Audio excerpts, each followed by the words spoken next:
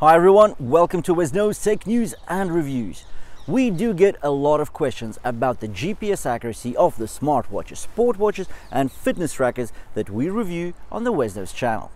And hence, today we are going to be testing two smartwatches and one multi-sport watch from Garmin on their GPS accuracy. And hence today we've got the Garmin Venu SQ, the MagicWatch 2, as well as the Amazfit GTR2 in a GPS comparison.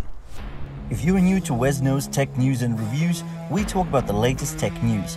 We do brutally honest reviews and share hacks and tricks along the way. Before we get into the comparison and analysis of the data, let me explain how I set the benchmark and what we are actually testing against. The rules of engagement were, I went out for a walk on Christmas Day for 1 hour and I covered just over 5 kilometers. Now, I actually used my iPhone 12's GPS and recorded via the Polar Beat app. And we're going to look at the specifics just now.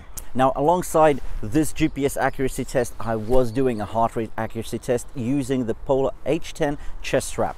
But you will find the link to that review in the link below or in the end screen at the end of the video. Just before I started the walk, I started off the 4 devices, so 3 trackers as well as the mobile phone simultaneously, and went off on the walk.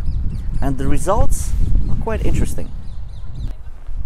Polar Beat shows that within the 1 hour and 3 minutes as recorded, I covered 5.28 kilometers. That's the map of my route. First up is the Garmin Venu SQ.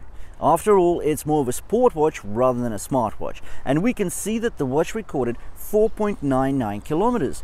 The map looks similar in shape, and make particular notice of the route segments where I'm walking in parallel to the main route. 4.99 kilometers, that's 5.6% off the mark. Considering that you're trying to maximize your health and fitness, under-reporting the distance is probably more prudent than over-reporting. Now let's take a look at the results on the Amazfit GTR2.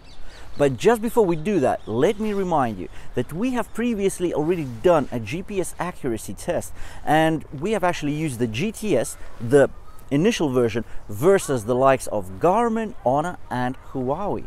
And the most interesting thing is that the GTS actually showed us the most accurate result out of the 4 smartwatches in terms of GPS accuracy. In terms of this test, the GTR2 measured 5.03 kilometers, and that is 4.7% below the 5.28 kilometers mark, but it's a better result than Garmin Venu SQ showed. The GTR2 actually has dual inbuilt GPS, GLONASS and GPS receivers. Also note the accuracy of the route map. And now let's see what the MagicWatch 2 came up with.